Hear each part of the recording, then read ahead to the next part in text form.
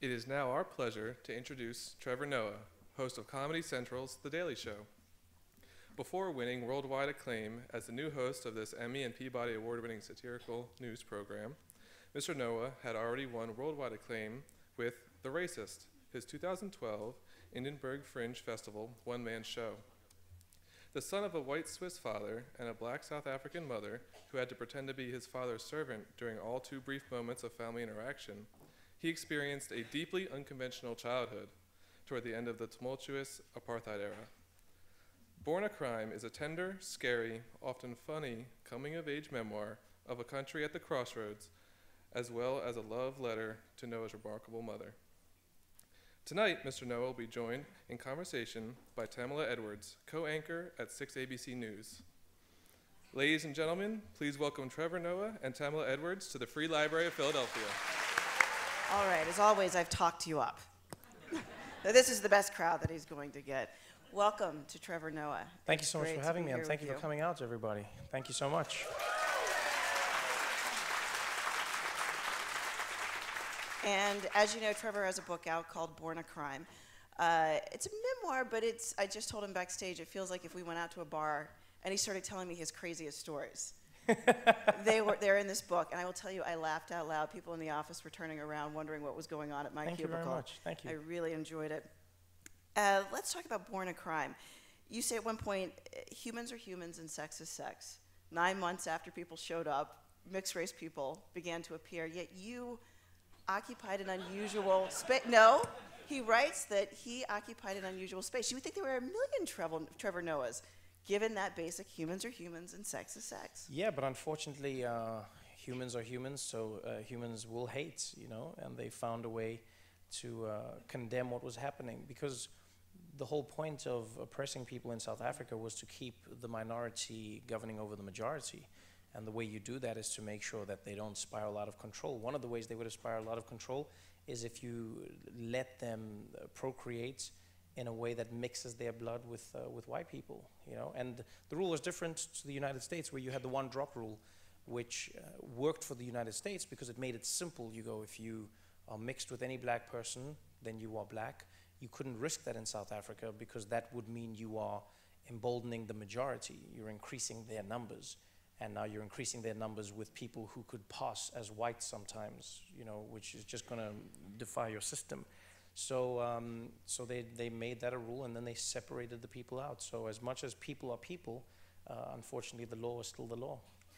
When I first saw you, I thought, okay, he's going to say that he's colored, but you explain in the book it's a very separate thing than how you considered yourself and what you went through. Yeah. So in South Africa, colored, and that was a thing I had to learn when I came to the US. I mean, I remember when I first came here, every time I'd say colored, people would look at me like I just escaped like a slave novel or something, you know? And I always had to explain to people that where I'm from, this skin tone is known as colored. In South Africa, they essentially created a race that doesn't exist anywhere else in the world. And it's not just a race, it's a culture. The people speak with a different accent.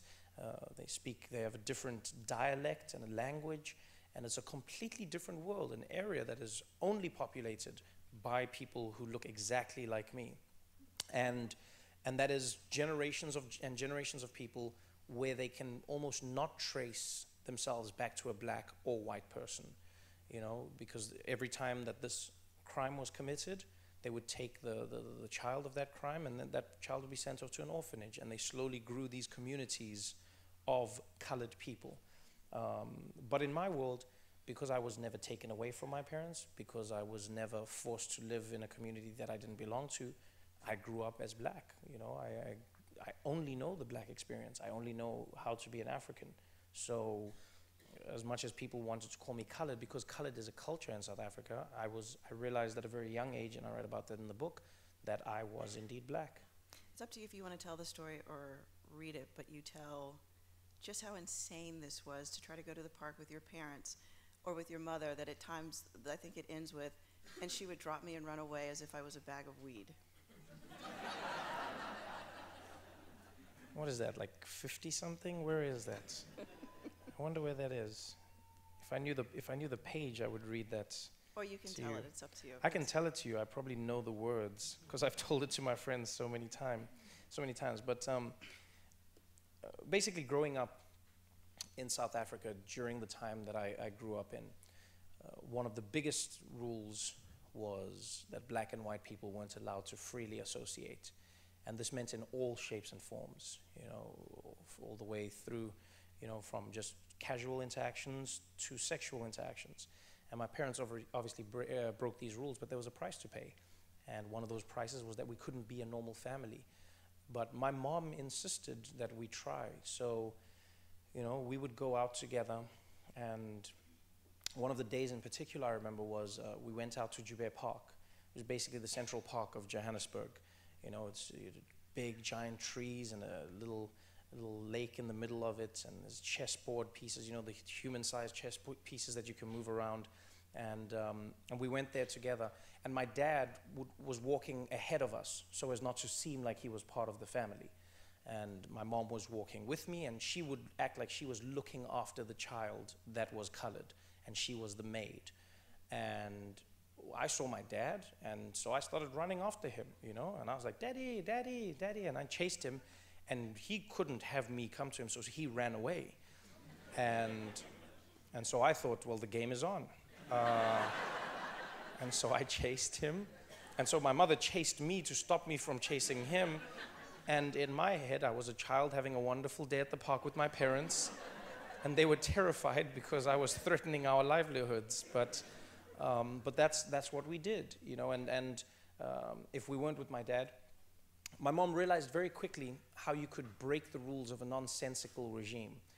And since it was all broken down by color, appearances are everything, because that's really what color and race is. It's just an appearance.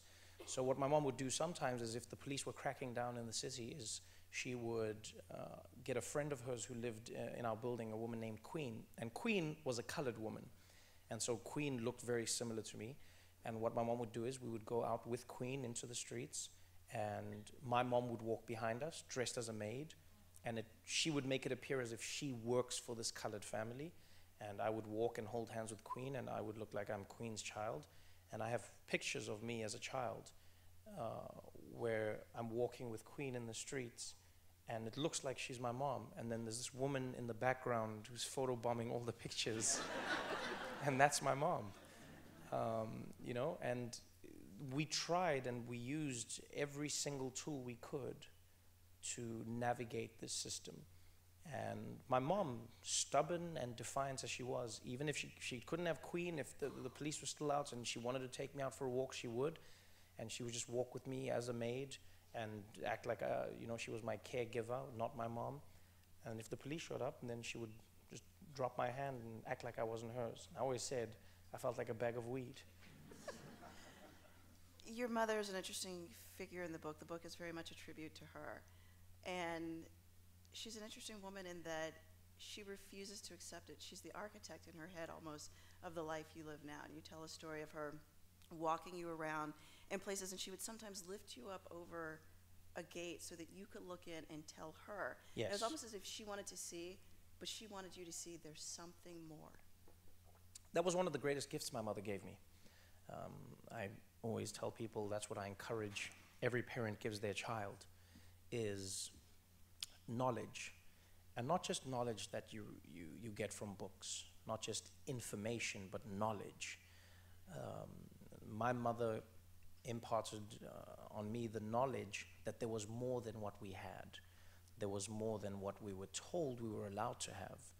And so my mom made it her mission to take me into places and spaces that I didn't belong, take me into places that I would never see. There was a chance I was never going to see this in the future. There was no end in sight for us. There was no idea that apartheid was going to end. And what we'd do is, on random weekends, my mom would drive me, we'd come back from church, we'd be driving back to where we lived, which was way on the outskirts, and we would drive through rich white neighborhoods. And my mom would stop the car, and then we'd just look at people's houses, and they had giant walls, and you could never see over them, these estates. And so my mom would lift me onto her shoulders like a little periscope, and I would look over the wall And I would just describe everything I could see. I'd be like, they have a swimming pool, and there's dogs, and there's a car, and there's a double-story house, and there's a, you know, and I would just tell her the story. I'd just describe this world that I saw. And what was powerful about that for me was the fact that there were many kids who grew up in my neighborhood who never knew of these things. They didn't know you could have a swimming pool in your house. They didn't even know what a swimming pool was. They didn't know of tennis courts. They didn't know that some people could have a driveway in their house. I remember how that blew my mind the first time I saw it. I was like, they've got a road inside their house. It just blew my mind. And that's what my mom did. She took me into spaces that I didn't have access to. And I think the importance of that was, and I appreciate that today, is people often say to me, they go, did you ever dream that you would be where you are today? And I say, no. I say, no, because my imagination didn't stretch this far, you know. And sometimes when people say follow your dreams, I go, that's slightly limiting depending on where you're from, because you can only dream of what you can imagine. And sometimes your imagination is limited by the confines of your world. So there are many kids in Africa growing up who don't dream of being an astronaut, and it's not because they're not aspirational, it's because they've never been shown that the man can go into space.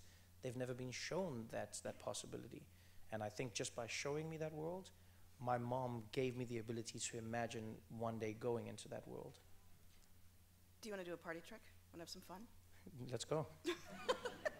In the book, you talk about the importance of language, and that what Yes. stands out about you is you can sort of be a chameleon because you can speak everybody's language and they don't know what to do. I try. And I want everybody to understand how amazing this is. Do you want to say a word or a phrase in every language you know how to say? Yeah, I mean, I've said a few in English, so we're good there. It saves your life a couple of times. So in Afrikaans, it would be, you know, if I say something to you, I'd say, Goeienaand julle, dis 'n wonderlike kans vir ons te ontmoet. That means nice to meet all of you, good evening. That's in Afrikaans, which is a derivative of Dutch. In Zulu, I would say, Sanibonani nonke, ngiyajabula ukunibona lapha, which means good evening, everybody, nice to see you here.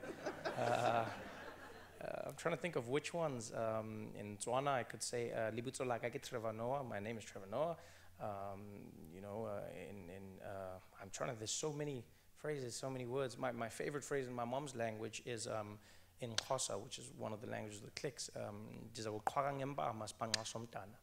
which means I will beat you upside the head. you idiots of a child. So yeah.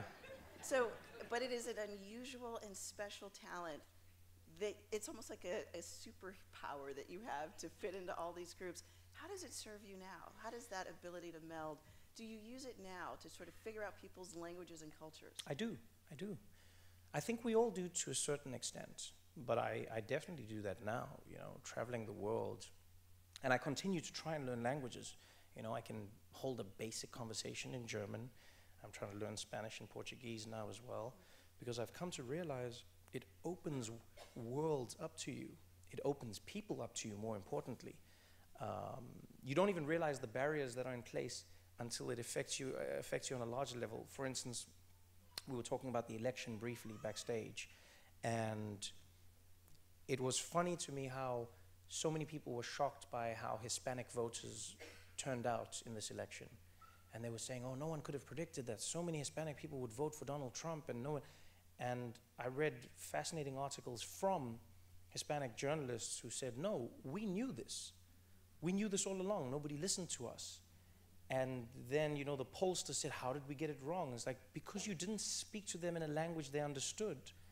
And it's such a small and stupid thing that people take for granted, but everyone just assumed walking up to a Hispanic person in English and conducting a poll, they assumed that they were getting the correct information, and they assumed that the person would be truthful with them when speaking a language that wasn't theirs.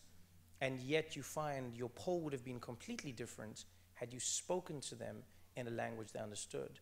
You take it to another level, and you think of places like Michigan, where they found people just hated elites. People didn't want to talk to. Wisconsin, they showed that people stopped being polled because they got irritated hearing from these people at the university. You know, people were like, we hate these elites. We don't want to listen to any of you. And again, if someone had spoken to them in their language, even though it's still English, it's just a different language that separates you from the learned class to a class that hasn't had the opportunity to have an education. All of a sudden, you communicate differently. And so I find I still use that today. You know, I meet people and I have connections with them that they wouldn't ordinarily have because I know how to speak their language. And even in English, there are different languages. And you said, in fact, being an immigrant gave you a different insight into what happened with Latinos, a third of whom voted for Trump. Tell them what you told me backstage. Oh, well, I said it's not surprising. You know, when people go, how could they vote for Trump? And I go, as an immigrant, I understand this completely. It's pull the ladder up syndrome. It's as simple as that. People take for granted how many Latino people liked Trump's message. It was a woman in Cleveland who woke me up to this. I was in Cleveland for the Republican convention, and there was a woman in the streets, and she was proudly chanting Trump's name as she marched around the convention center, around the arena. And I pulled her aside and I said, please do me a favor and help me understand. I said, are you Latino? And she said, yes, I'm from Mexico. And I said, and you're voting for Trump? And she said, I love Trump. And I said, why? And she said, because I want him to get rid of all of these illegal immigrants. And I said, okay, so you're legal? And she said, yes. And I said, but why do you want him to get rid of all of them? And she said, because they give me a bad name. I'm not illegal, they must leave, and they're blocking the path for my family who are legally trying to come to this country. So get rid of all of them so that more people like me can come in. And I was I'd never heard this before. Immediately I realized, like, wow, there's a different conversation that's not being had just because people are not communicating with each other. But as an immigrant, as someone who's come into a world, as someone who's seen immigration problems in South Africa, we have the same issues. And maybe it's easier to see them sometimes because in South Africa, we don't have the racial aspect applied to it as well. You know, so we have immigrants coming in from Zimbabwe, and they are black, and black South Africans are reacting to them the exact same way that some Trump supporters are acting towards Mexicans. And here, because of the added layer of race, sometimes you can't get to the underlying thing, and that is just a tribalism and a fear of somebody coming in to take what you've worked for. In the book, you talk about the situation you're in, that you end up spending a lot of time alone. You talk about hanging out by a mulberry tree. Everybody else is in a group, but nobody will hang out with Trevor, so he's like, fine, I'll pick my own mulberries. Yep. And you say, in fact, you almost don't know how to be lonely because you almost prefer it. You know how to do it. People would look at you and think, this guy has to, he's a comedian, he must love being in a crowd and being surrounded. How does that comfort with loneliness work in your life and what you do? I love being alone. So when I was growing up, my grandmother was extremely protective of me because were I to be spotted by the police in Soweto, a black area, I would be taken away, right? The police would confiscate me from my parents, send me off to an orphanage because they did not want any mixing of any blood which could throw off the status quo of their regime. So my grandmother guarded me, you know, with life and limb. You know, she tells me stories of how I used to dig a hole under the gate to escape, like a little dog. She would lock all the gates and she'd find this little hole and I'd be gone and she'd be chasing me down the street, and at every corner someone would just be pointing because they all knew her and they all knew me, and I was the only person that she could be looking for, and I was the only person who looked like me in my neighborhood. So you just saw this little light-skinned child running in a sea of black people, and everyone was like, yep, it's that way. But she was extremely protective, you know, and she was that way because she didn't want to lose me. And I didn't know this at that age. I just thought she was protective because she was a grandmother and she didn't want a child going outside.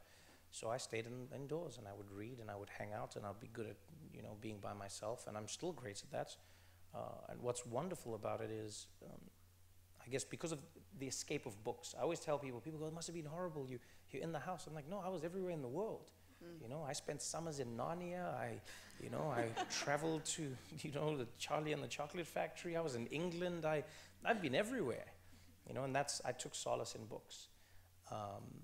And the way that served me and the way that continues to serve me is when you're good at being by yourself, you sometimes just get to watch the flow of people around you. You get to sit in a corner, and because you're not preoccupied with going with the flow or with the pack, you monitor what's happening. You see it, you almost view life like a nature documentary. You just sit down the side like David Attenborough and you just watch the watering hole, and you get to comment on your mind. And I still use that till this day. So I enjoy company. I love hanging out with people, but you will never hear me say the phrase I'm alone. I always just say I'm by myself. So if I want to know who's the cheetah and who's the gazelle in a situation, I just come sit next to you. Yeah, I'm always sitting on the side, just commenting.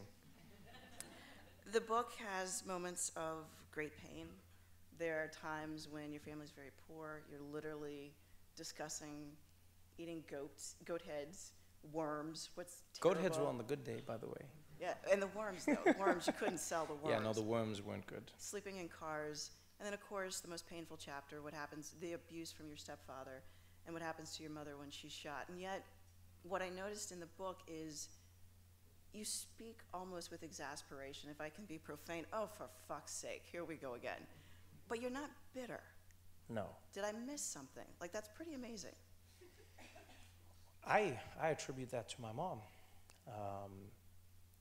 My mom was never bitter. My mom always bounced back. My mom never minimized the pain or suffering that we were experiencing, but she didn't believe in letting that define her. She didn't believe in letting herself be defined by that experience.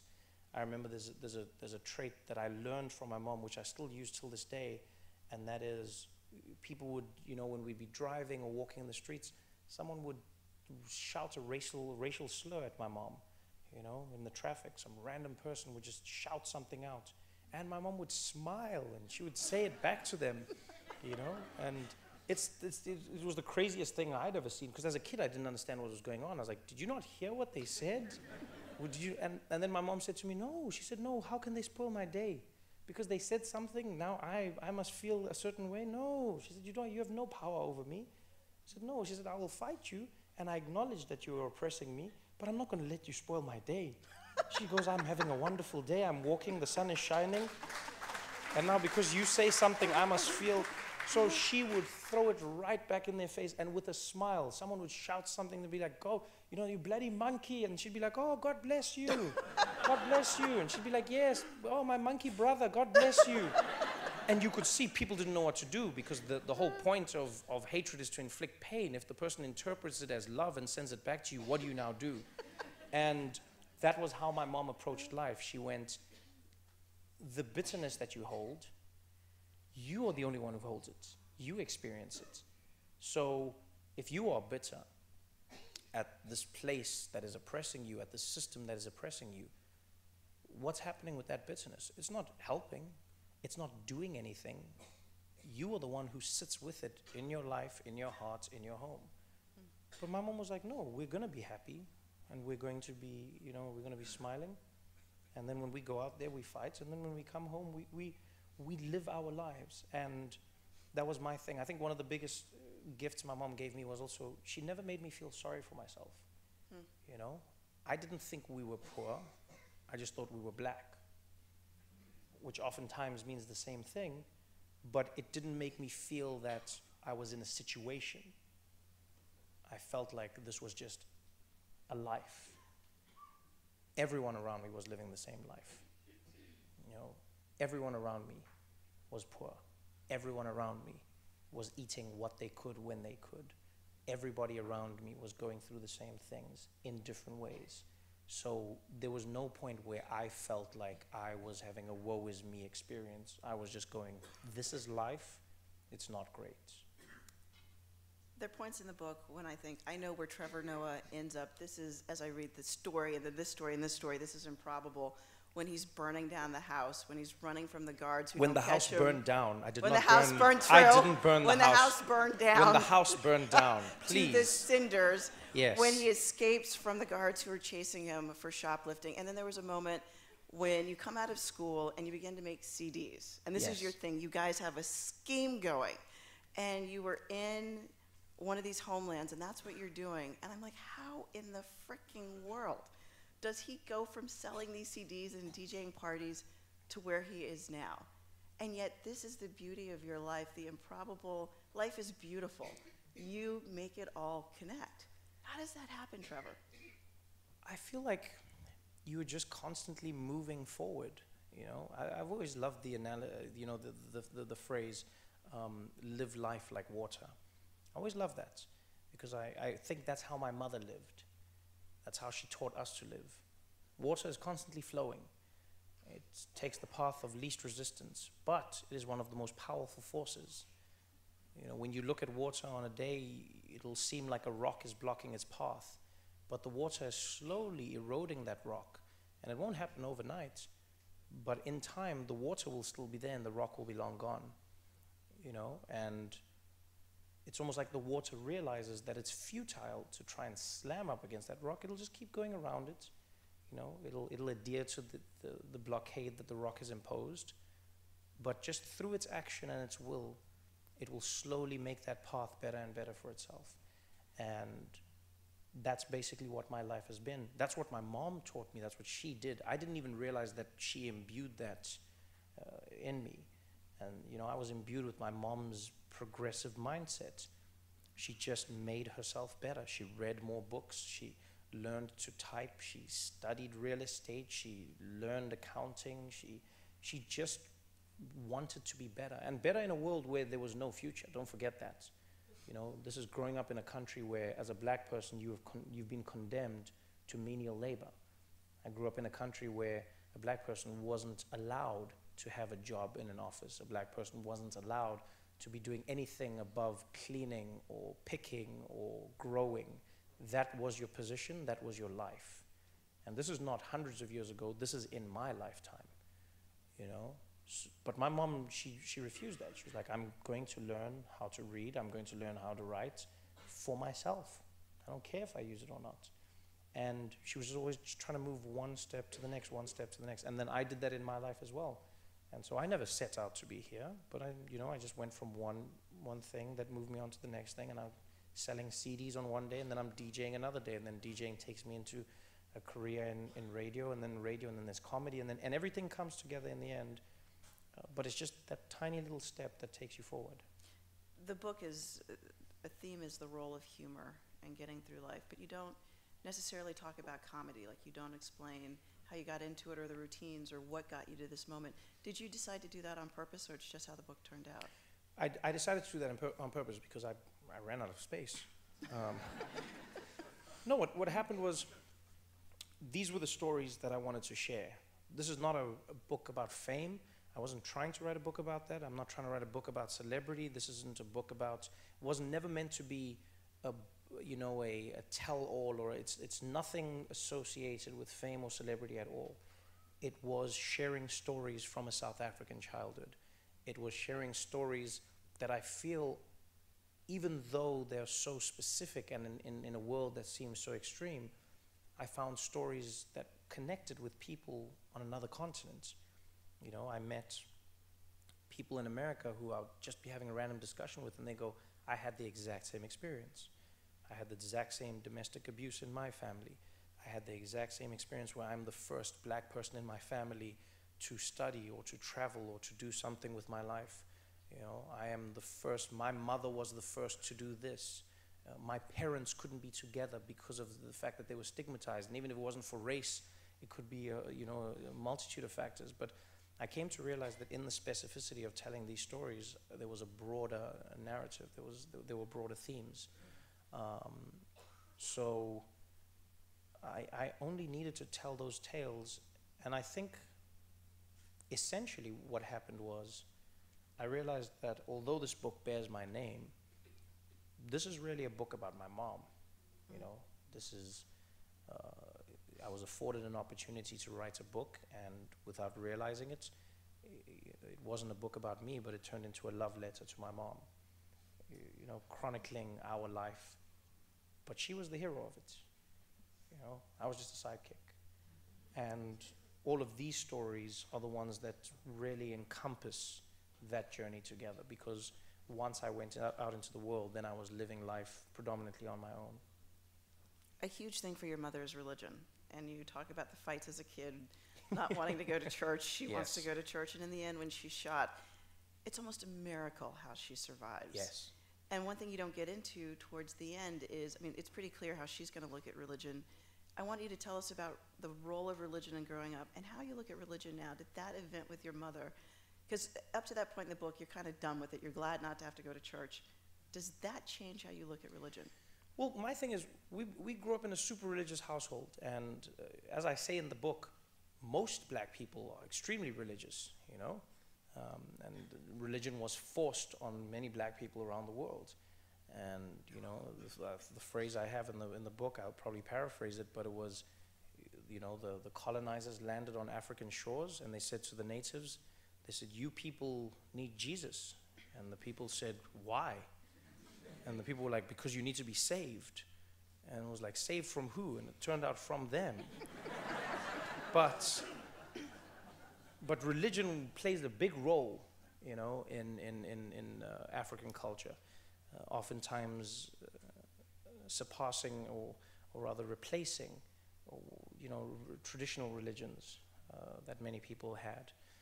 And in my family, we were, I mean, my mom was into it. We were at 3 churches every single Sunday. And, you know, because she wanted a little bit from every single church. She wanted, you know, the analytical vibe of a white church. She loved how, like, a white pastor would break the Bible down and look at each verse from 3 or 4 different angles and try and interpret what was being said. And, you know, and then she'd want us to go all the way to a black church because she loved the feeling of the spirit. And, you know, and black church was hours long, hours. If you've ever been to black church, you're probably still there now. Like, black church just never ends. And I always said, I used to think when I was sitting there as a kid, I was like, I think it's because black people just have more to pray for, you know? White people just go in to check up and be like, we're still good, and they leave. Black people are like, oh, we need time. We need time. But religion was something that I think was necessary in my life and our lives at that time, because the one thing religion gave us was a hope. You know, it was a hope that there was something greater to aspire to. It was a hope that something was watching over us. It was what gave my mom, you know, the courage behind her decisions. My mom was so brave in many of the decisions she made, and I think it was because she had that belief that God was always with her. So I fundamentally had no problem with religion growing up. I didn't like the people of religion. That was my issue. So I used to argue with my mom. She'd say, let's go to church. Church was an hour away. We had a horrible car. It would be cold. The car would be broken down. Whatever would happen. And I would say to her, why do we need to go to church? The Bible says if 3 or more are gathered in my name, then I'm in their presence. There's 2 of us. We find 1 more person. And God is going to come join us here. That sounds like a pretty sweet deal to me. And so I was constantly working within the rules. That's what my mom taught me to do. You know, she had done the same thing to apartheid, and I was just applying that to religion. I was going, these are the rules, so I will play within them. I will apply them as you have taught me. You know, and I loved religion as a kid. It was my, you know, they were my fantasy stories. Like, I didn't have superheroes growing up. I loved Samson. You know, I was reading stories about Joseph and his coat. I was fantasizing about, you know, parting a Red Sea like Moses. Those were my stories. I was throwing sticks on the ground, trying to turn them into snakes. I was like, this is my world. But as I grew up, and I guess to this day, to answer your question, I've been consistently frustrated by the gap between religion and the people who worship. You know, I go, religion on its own, almost if it's not touched by people, is a beautiful idea. You know, great stories, gives you something to aspire to, and many times it's a manual for life. There are wonderful stories you can learn from the Bible. Relationships, you know, friendships, hardship, ideas, perseverance. There's so many great themes, but I hate the way people use it to control other people, and that's what always drives me away from religion. But then after my mom was shot, you know, to have a bullet strike your mother in the back of her head, pass through her head, not affect her brain, not disfigure her completely. I mean, she literally lost a piece of her nostril, which was miraculous. To be in that situation and then to walk around with 100% conviction that there is no God, it's just like, you know, one of those things where I fought with my mom and she's like, well, you tell me. And I was like, yeah, I don't know. I have a couple more for Trevor, and then it'll be time to get to your questions, so start thinking. In between the stories, you will have like a page or so of thoughts on different things, and one of those really stayed with me. I could imagine you up in the middle of the night in a dark apartment, and this really was something you wanted to get on the page, and this is what you wrote. Just a couple sentences. We spend so much time being afraid of failure, afraid of rejection, but regret is the thing we should fear the most. You will never, never know, and it'll haunt you for the rest of your days. Yes. What did that come? Like, something was going on when you put that on the page. No, it's been the theme of my life. And when I put it on the page, it came because that comes from the story of Zahira. That is my one regret in life. The girl that I didn't tell I liked when I was in grade 8 or 9, I was in grade 9, and I didn't tell her. And it sounds like a stupid thing, but there was this girl in my school, and she was just the most beautiful woman and beautiful person I'd met. I wasn't popular, I had acne, I was this little awkward kid that people teased, and I had comedy to defend myself, but I wasn't. I was just surviving, you know. High school is one of those places where you're just trying to get to the end for some people, and that was me. And yet, Zahira was this oasis where she was, every guy was after her, and yet she was just giving me time as a human being. And I was madly in love with her, like as a person. And I never told her because I'd been taught, you know, by my school that was not my place. You know, it's the reason I still hate fairy tales till this day.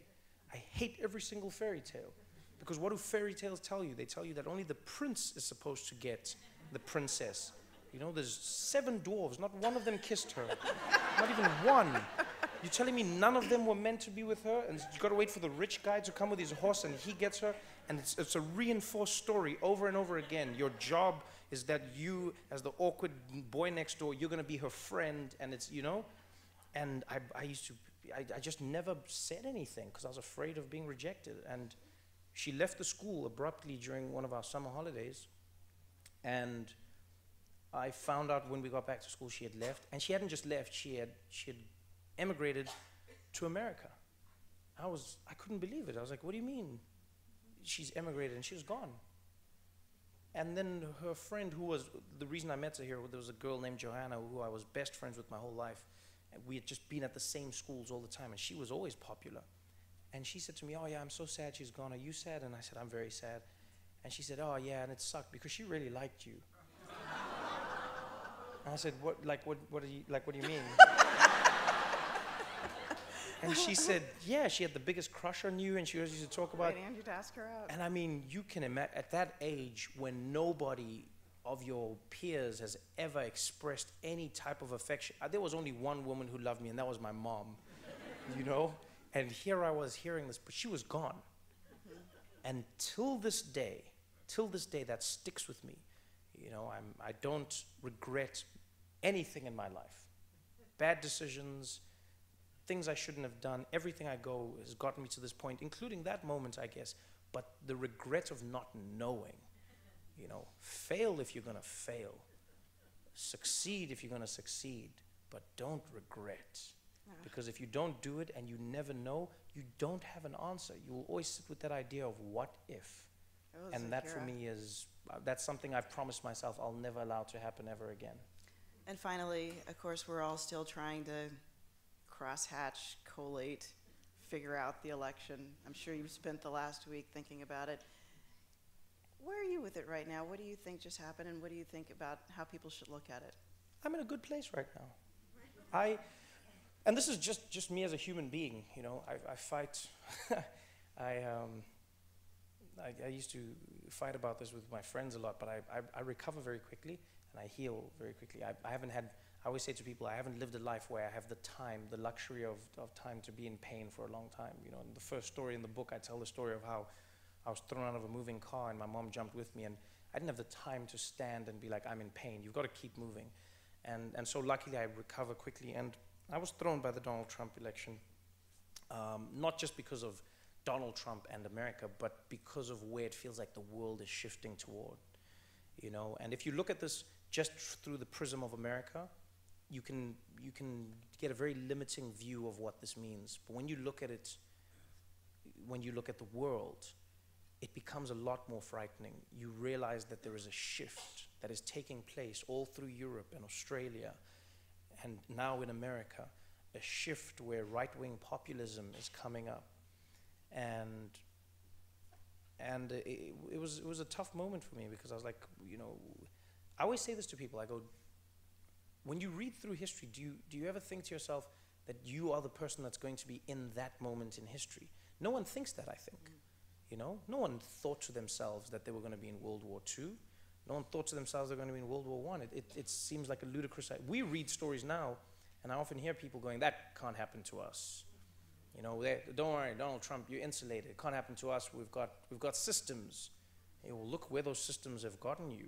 You know, the man has continuously shown you that the buttress that people believed existed did not. You know, Donald Trump, I say, will be the greatest stress test to American democracy, because he's going to expose everything that is wrong with it. A lot of the ideas that America has are implied. You know, these are implied agreements that people have. The president is supposed to release his tax returns. That's not a law. You know, the president is supposed to divest his interests. That's not a law. The president has to have a blind trust of, that's not a law. None of these things are law. Has to live in the White House. Again, not a law. It says must be willing to relocate, does not say has to relocate. Not a law. All of these things, children involved in the run, not a law. These are all things where you've just taken them for granted. I guess we all have.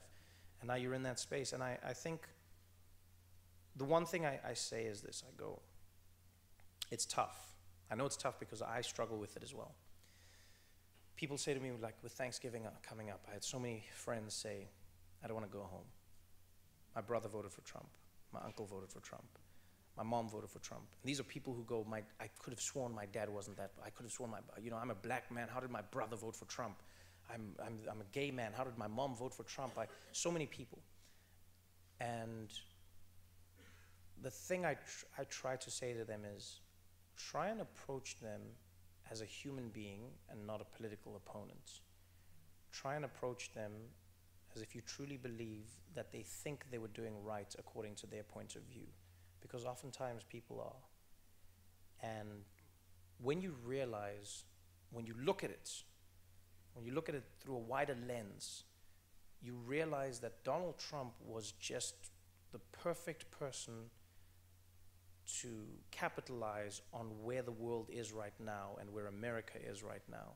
But those people are not all voting on one thing. They are not a monolith. They're not all voting on one idea. There are all these small people who I feel were able to project whatever they wanted onto Trump. And everyone said, you know, newspapers were very smart that said, hey, this guy doesn't say anything. And I said, yes, but to those people, he's saying a lot. Because when you say nothing, the person can project anything onto you. And that's what they did. When he said, folks, we're not winning anymore. And then if you were a black person, you could look at him and go like, he's right, we're not winning anymore. And if you were an immigrant, you'd say, you're right, we're not winning anymore. And white people would say, we're not winning anymore. Everyone was like, this guy's right, we're not winning. No one asked him what that means, no one asked him where that goes, but people latched onto that because that's where the world is moving. Many factors. There's ISIS, there's taxes, there's premiums going up with Obamacare. There are so many ideas. And then, of course, you have those extra layers, the icing, I always call them, the icing on the cake, the racism and the misogyny. We don't ever forget those things. But the people are still people. People can change, people can grow. And one thing I learned growing up in South Africa is empathy. It's always easy to think that empathy is top down. It's always easy to think that empathy should be expressed by those in power. But the hardest place to express empathy is when you are the person who is being oppressed. And yet I feel that oftentimes that is the time when it's needed the most. Nelson Mandela was a great example of that.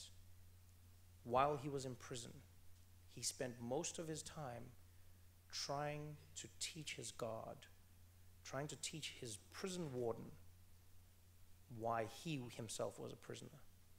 He saw that man as being in a worse situation than him.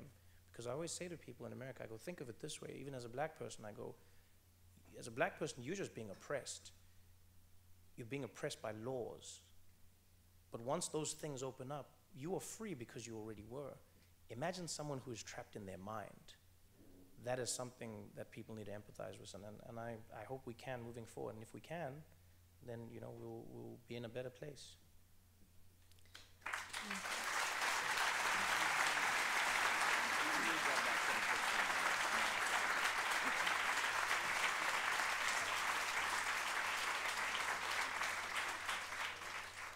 These are some of the questions that have come from the crowd, Trevor. All right, I'll try to fly through them. Okay. This is a sweet one from a 5th grader. What advice do you have for a biracial boy living with a single black mom? His name is Caleb. And P.S., what is your favorite wild animal? Okay. What advice do I have?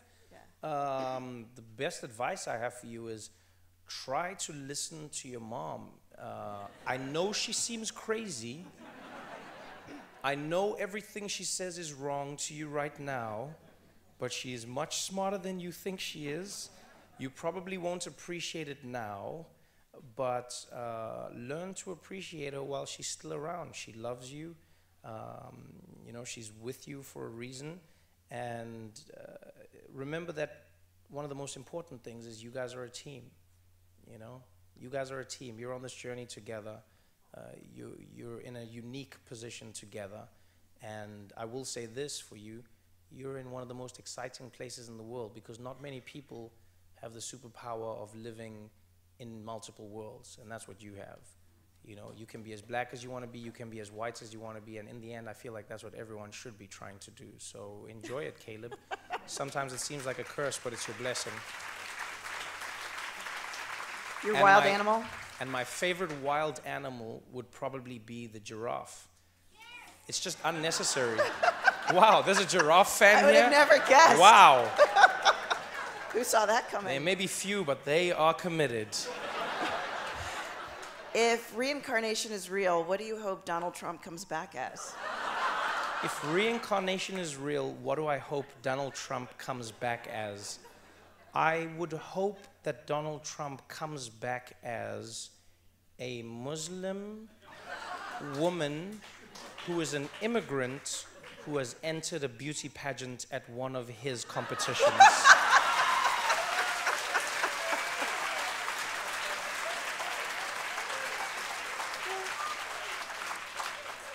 I don't think he's got the stuff to take it. We'll see. What is the best advice you ever received? The best advice I ever received was, everything is helping you. It is one of the most difficult concepts to understand. And it's not the same as everything happens for a reason. It's a difference. There's a difference. But it's everything is helping you. And it doesn't mean everything is helping you in a good way. Everything is helping you get to where you are trying to go. Now, sometimes you are trying to take yourself to a bad place. Sometimes you are trying to self-sabotage. So when I say that, people go, well, but what happened? What about this time with this relationship? No. Everything could be helping to take you down a spiral that will end in your demise. But remember that everything is helping you. You get fired, you get hired, you win, you lose, whatever it is. Everything is helping you to get where you need to go.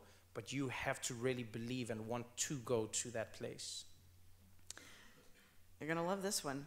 Do you feel like you're living up to Jon Stewart's legacy? Oh, one of the greatest gifts Jon Stewart gave me, other than The Daily Show, was just complete humility and honesty. I'm really lucky that I got to know Jon Stewart before any of the madness happened. Jon Stewart and I, our relationship started a year or two before anyone even knew me. And that's like, we have a private relationship that nobody really knew about. And that was, this guy saw me in the world, touring, doing stand-up. He saw me on the internet, and he literally said, I didn't know that he said it, but he said to someone in the office, he said, that guy can have my desk when he's ready. And this didn't come to pass for years. And I don't know why he said that, but he set out to find me, and he said, I want you to come and join me here at the show. And he told me nothing. He just said, come and hang out, and I want to show you how everything works. And he did that, and I enjoyed it, and we just enjoy hanging out, and we see the world in a very similar way.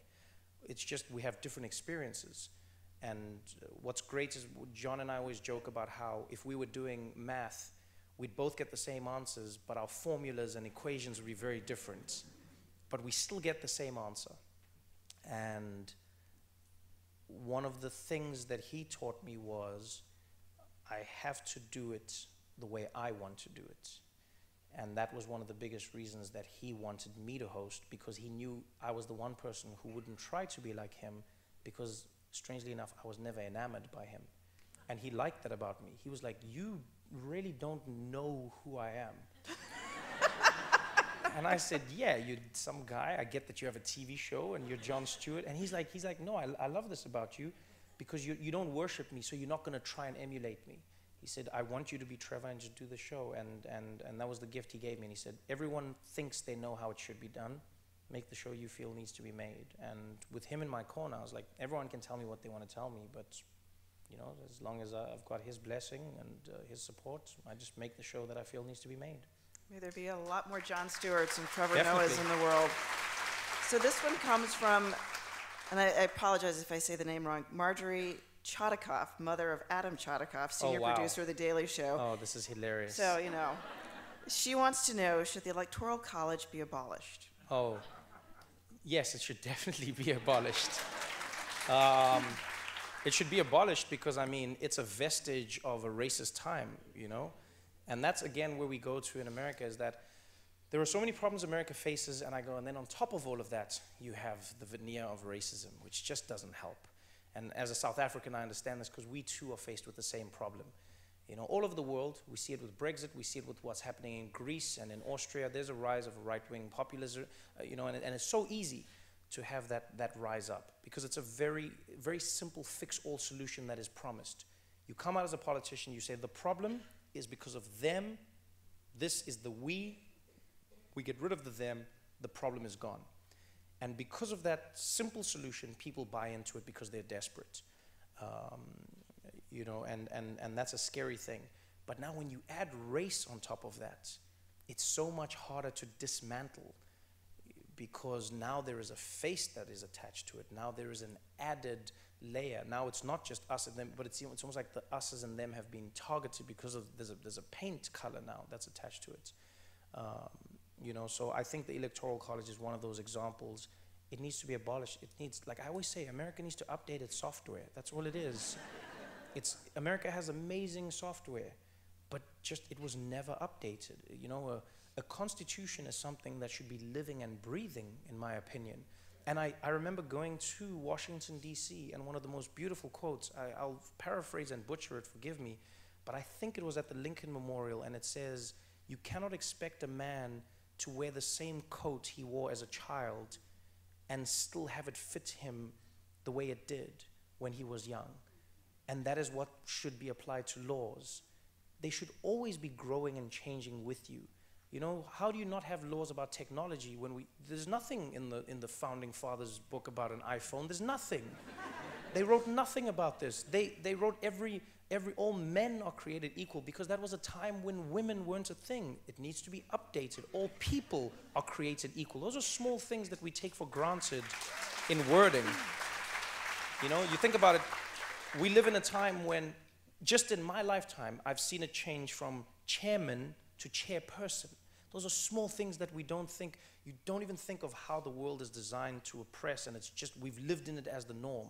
Fireman, policeman, you know, these are things that we've just accepted. You don't know, misogyny is the basic lens that we see the world through, and it's at such a soft level that you don't even realize it's happening half of the time. And racism is also one of those. Electoral College needs to go, and wherever Mrs. Chodikoff is, I don't know where she is. Oh, there you are. Can I just tell you, that woman over there, your son, her son is the engine of The Daily Show. Honestly, I was lucky enough to inherit your son from Jon Stewart, and he stayed on board, and he holds that show to such a high standard. He knows every fact. He researches every idea. He looks through. He holds us to a standard that I often fight with him, and I say, even the news isn't held to the standard. And he says, well, you watch the news and tell me what job they're doing. You know, so Hey. I just want to say, another mom, not all the news, but to another mom, thank you. Thank you. You know, When I say news, you know, cable news is what I'm talking about. okay, that's And different. you know that. You know that. You know, people, we've got protests in Philadelphia. It's not a question, but a lot of people have been wondering how to look at the ongoing protests. And I heard you say something, and I thought it was worth asking you about it again. How do you look at the protests going on right now? I think protest is a beautiful form of expression, especially in a democracy. It is something that is needed. It is something that goes beyond just saying, you know, because what's powerful about protest is this. Those images, and that's what people like Nelson Mandela and Martin Luther King understood, the power of imagery. That's what Selma was really about, because you realize that you can fight all you want, but when people see your struggle, when people see your passion, it changes them. It leaves an indelible mark on your mind that you can't create from any other form of communication. That's what makes protest so powerful, you know. But I implore people all the time. I go, you've got to be careful, and you've got to learn how to channel your rage. And because I come from a country where, I mean, one of the most painful uprisings in South Africa happened on June 16th, 1976, where the youth of South Africa rose up, the black youth, and they said they refused to be taught in a language that wasn't theirs, the language of the oppressor. They were forced to not learn in their language, which would obviously impede their learning. And they fought, and they marched peacefully. And still the police turned guns on them and killed scores of these children, and there's images of them running through the streets, bleeding and carrying each other. And, you know, we are lucky that we don't experience that right now. We saw fragments of that in Ferguson and, you know, in other places where there were shootings and that were protested.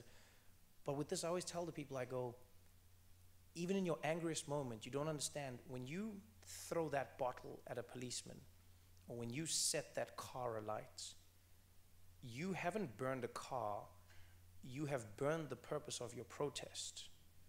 And now don't get me wrong, I'm not saying violent protest isn't good. I'm saying there are times for it and there are times when it doesn't work. You know, when people are protesting a system and an idea, it seems like it's making exceptions, but if black people are going, this system is against us, they can only protest, and they have to shake the world that they're in. You need to burn something, you need to break something, because then it is felt. But if you're protesting to show that Trump is not your president, which is a proud protest that is seen and felt all over the world, why give them the opportunity to shut you down because you threw a rock at a policeman? One rock, and then thousands of people can no longer speak. You know, you're giving away your voice just for that moment where you express your anger. And the worst thing is you didn't even hit him, it bounced on the helmet and it's gone. You know, but protest and protest, but just remember that focus. And when I read about Selma, that was one of those moments where I realized the importance. Martin Luther King, he aimed and he said, we have a purpose, we have a goal. You don't fight back, it's gonna be hard. It's gonna be hard, but we need to make sure, the reason he wanted that is because he knew what he was trying to achieve. And so when you protest, don't ever stop thinking of what you're trying to achieve. After the election, most of us are experiencing disbelief, sadness, and fear. Given your history, can you give us any reason for hope? There is always hope. As long as people are willing to work, there is always hope. As long as people are willing to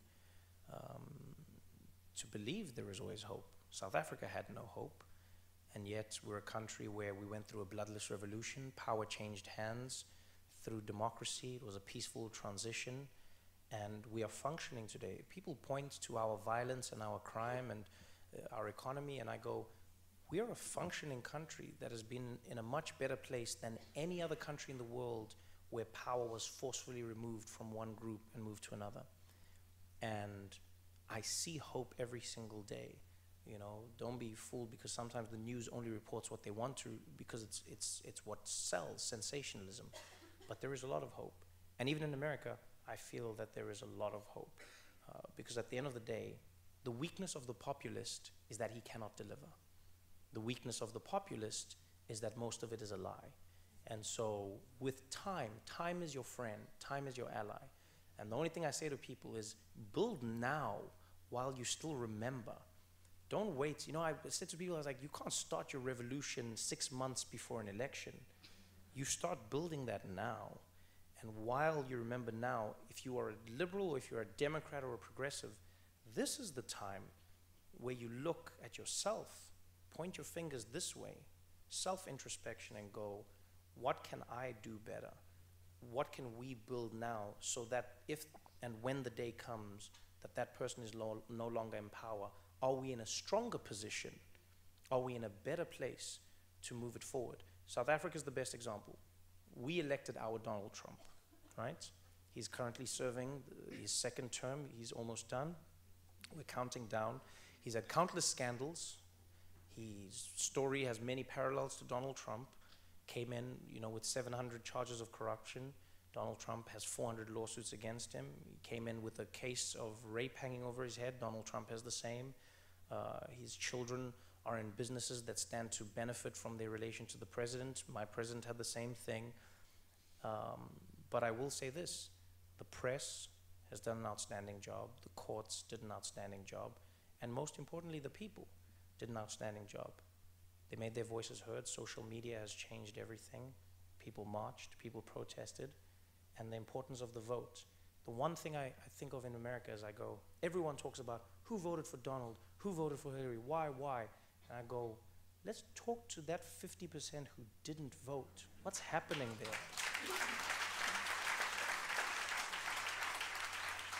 Half a country didn't speak.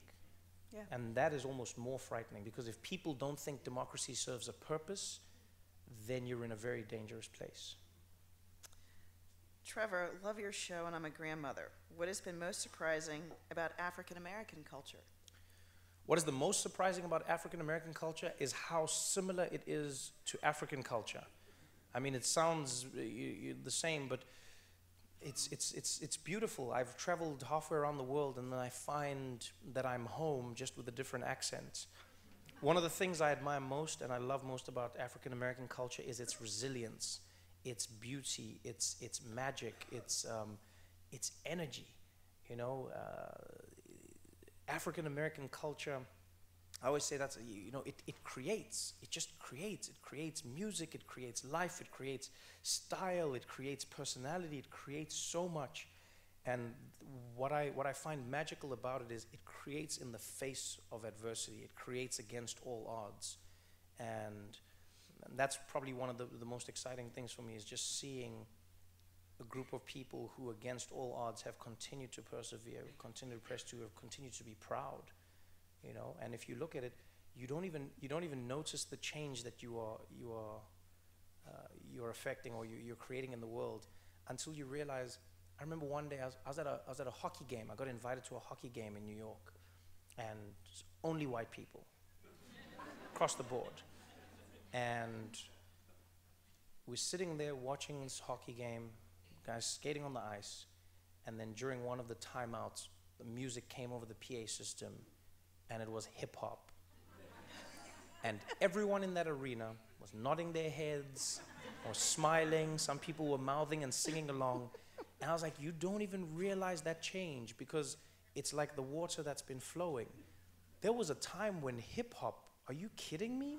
In a white environment, that personification of blackness was seen as the enemy, and yet now it has slowly seeped in. White kids don't even see themselves in the same way that white kids saw themselves 40 years ago. Now it is starting to meld together, and it does take time. It's like erosion. It does take time. But when you take a step back sometimes and you notice the difference, then you go, how can you not say that there's hope? You know, and so that's one of the most magical things for me, is that from such a small group of people, African Americans, they have been able to inject so much that has become the status quo for American life. And that for me is truly magic.